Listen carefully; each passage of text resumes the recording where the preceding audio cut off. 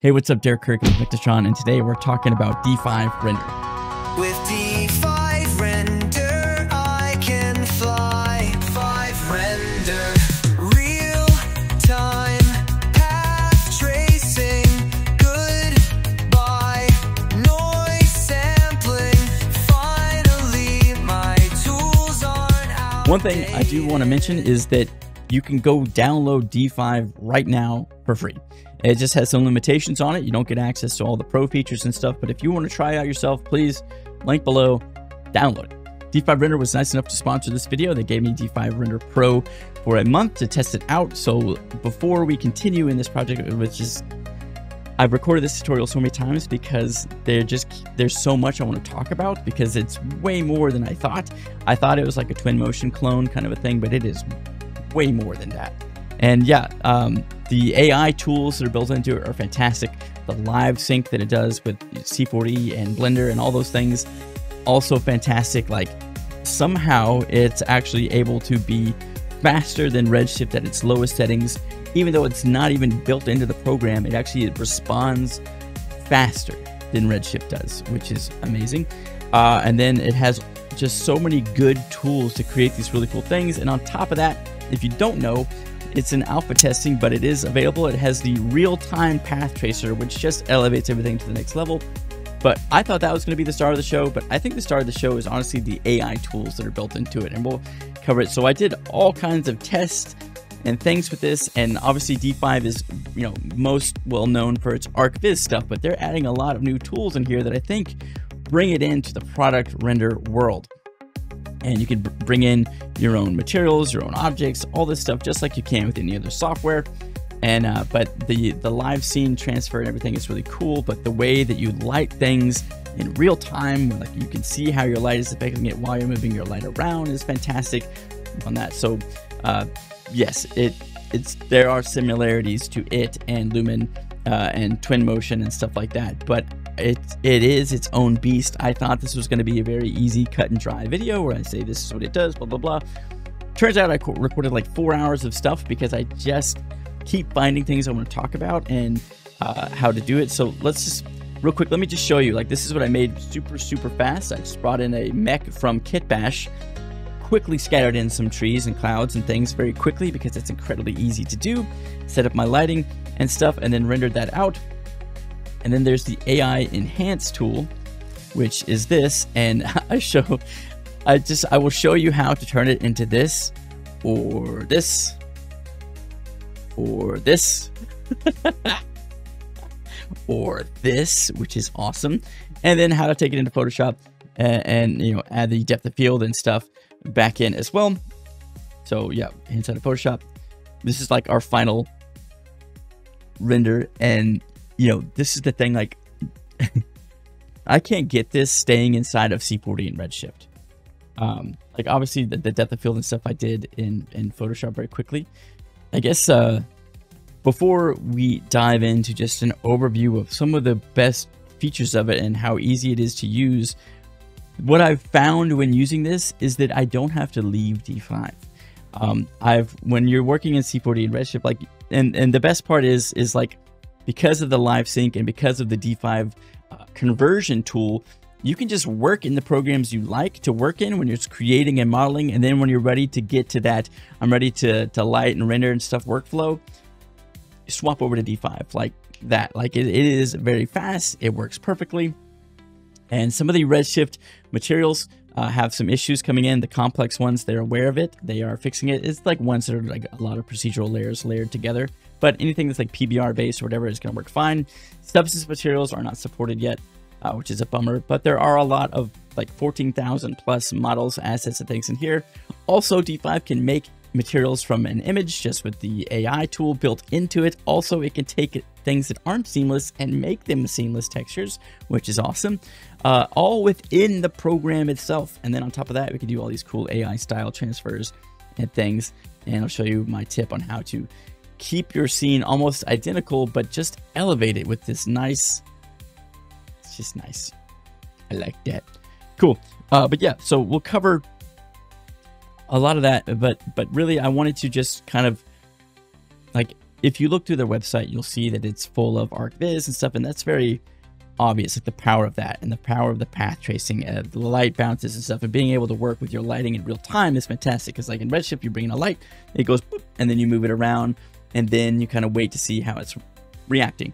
And this, before you even place your light, you see where it's working. So it's like turning on a flashlight, like turning on a light in the studio, and like, okay, where do I want this to be? And you see it in real time. Like, it's crazy how fast it is. So I think this software has the potential to really have a good place in your workflow, whether it's motion graphics and stuff or whatever.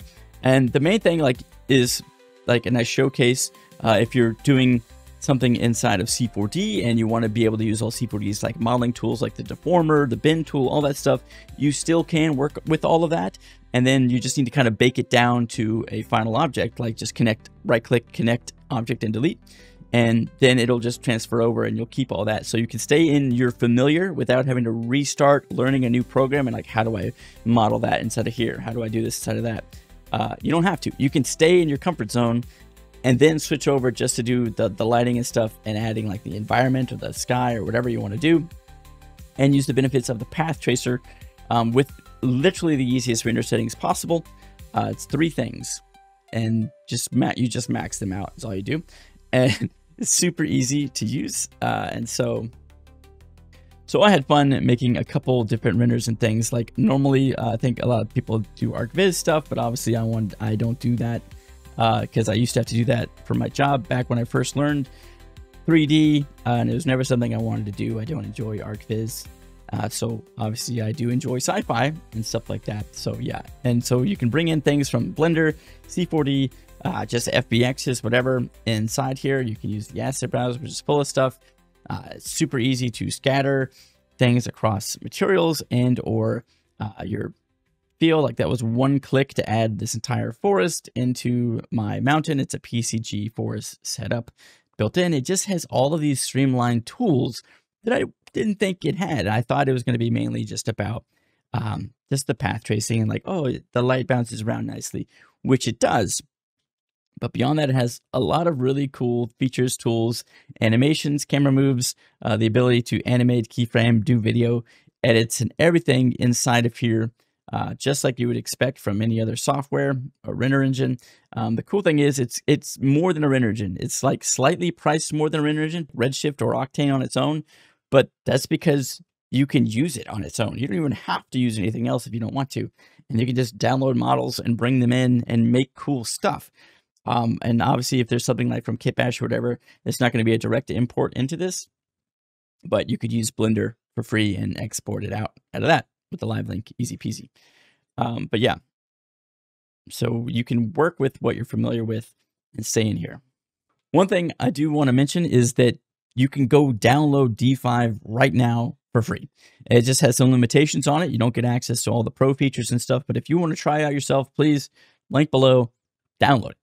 And try it for yourself because it's kind of awesome. You can see how responsive the live link is, all this stuff, see how it fits into your workflow before buying it, which like it's a testament to how well it works, that it's like, here, yeah, go ahead, try it because we know you'll like it. Yeah, so it's pretty amazing how well it works and stuff. And I'm pretty excited to have gotten, again, thank you to D5 Render for sponsoring this video, but let me know in the comments below what you want to see from D5 because it's a lot and it's kind of awesome. But yeah, let me know, like, okay, let me see, like, do you want to know like product shots, whatever, like if you bring them in, do whatever, like how well does that enhance or how well does it handle glass? Because yes, it has caustics built in as well. Yeah, real-time caustics, which of course are kind of sparkly or whatever, but when you render out the final image, they do look good. And then stuff like that. It has all kinds of materials and things you can add in, drop in, whatever, replace. It's kind of amazing. Pretty much anything that I've wanted it to have, it has, which has been kind of surprising. But it doesn't have, you know, the flexibility of like a C4D or a Blender or an Unreal Engine where it does like, you know, throws them in a cloner and make 1 million copies of it or whatever, and adjust it in that kind of sense. But it links to other things that do have that. So it doesn't need to have that. What I think they do a really good job of is focusing on its spot in the workflow, which is kind of after the base composition is set up, after the base like idea and premise and concept of the structure is set up. And now it's like, okay, now I have this shot, or now I have this object or this product or this building, whatever it is. Now I want it to be put in a world and lit and make look real. And that is where I think D5 comes in and does a great job.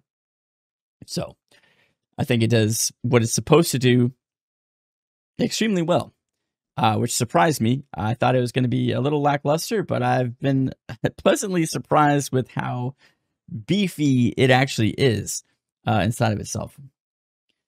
So yeah, that's kind of my first impressions of D5 was that. But let me know what you guys want to see more, and hopefully D5 will sponsor another video. We can get another video in and do even more stuff, because I do want to play around with it even more, because I actually really enjoy it. Awesome. So like at this point, you might be wondering like, what's the difference between doing this and just generating an AI image? Well, the difference is if I'm doing an AI image, I have to use prompts and stuff, which is fine. And you can figure that out and do style transfer. But it's all built within here. There's no credits, so I can do it as many times as I want, and which is fantastic. And if I say, you know what, actually, I wish my mech was a little to the right, I don't have to leave the program. I just grab my mech, move it a little to the right, and maybe I rotate him. Or maybe I make him facing the other way. No. We rotate him like so, you know. And then we render and try again. So let's do the just a 1080. Why is it a weird? What is this? 1920 by 1080. Yeah. Okay. We're gonna AI style transfer this to itself. All right, and we're gonna leave all the settings default. And we say okay. And we're going to see what it does. So it's going to make it look more like itself, which is fun. I think that this is what I found is like the best way to get like good results with like elevating your render. But we can also do things that are a little more interesting, like this brutalist scene that I created with AI on Kriya as well. And we can make it say, okay, keep the structure matching, but then lower the style down. That. And you can do multiple at once, which is nice. I do want to see what voxel looks like.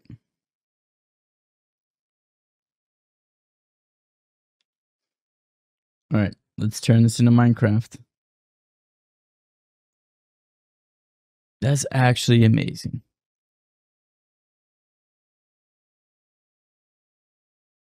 That is pretty cool. I love that.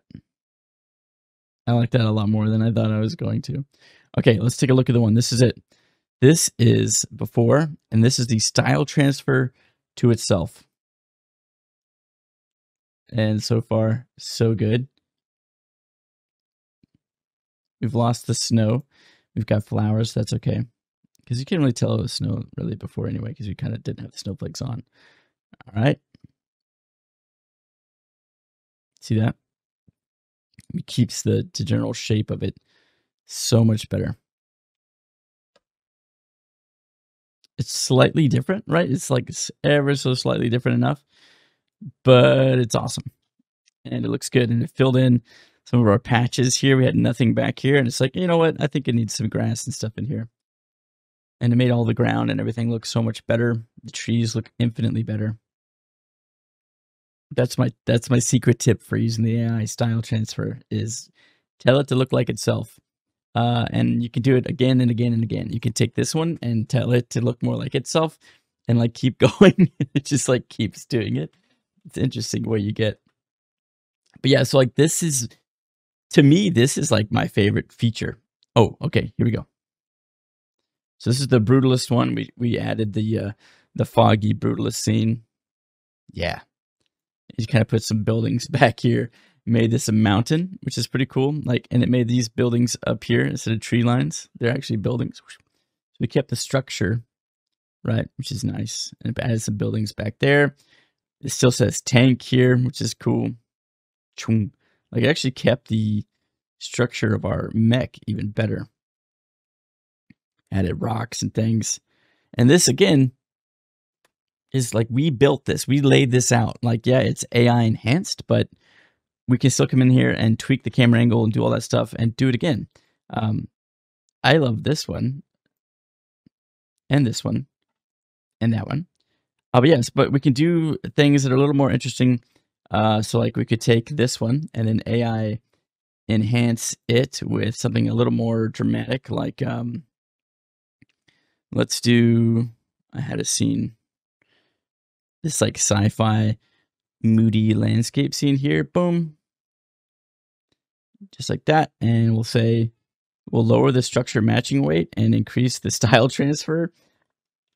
And we'll see what that does. And I can sit here, like, I think I spent an hour doing this last night, just playing around with things. And I made all kinds of different things. But you can see, like last night, I did the same sci-fi scene, and it turned my spaceship into a rock, which is really cool. But, like, look how cool this is.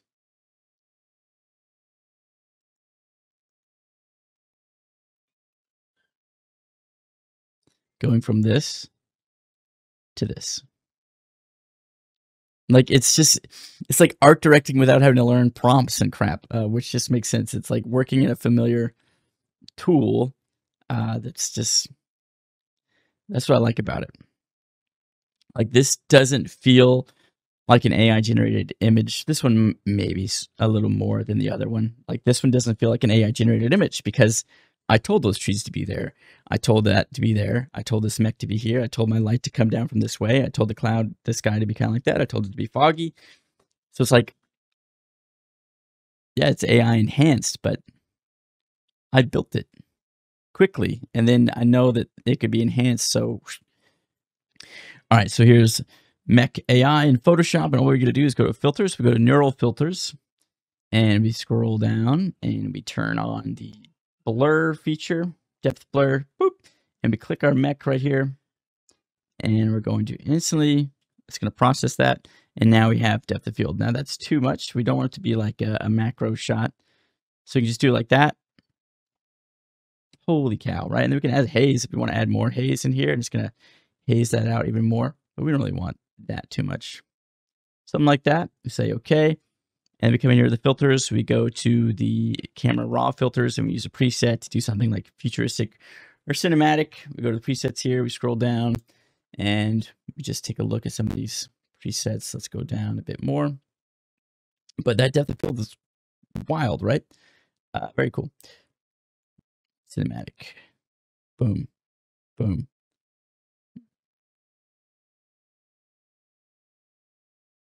Let's do like this one, but then lower the strength of it down like that.